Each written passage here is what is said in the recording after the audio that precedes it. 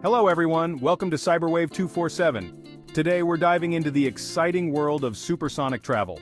Boom Supersonic is dreaming big with their new Overture Superfactory, aiming to create the successor to the legendary Concorde. Boom Supersonic has been working for a decade to bring back supersonic passenger flights.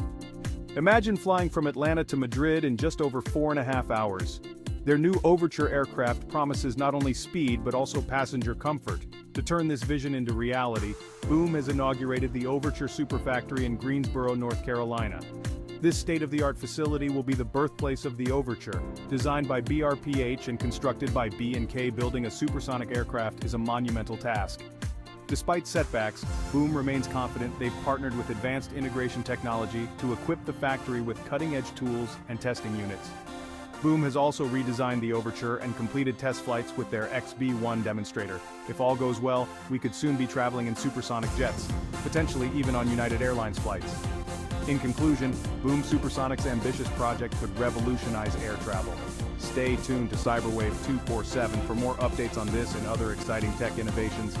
Don't forget to like, subscribe, and hit the notification bell. Thanks for watching. Leave your thoughts in the comments below. See you next time on Cyberwave 247.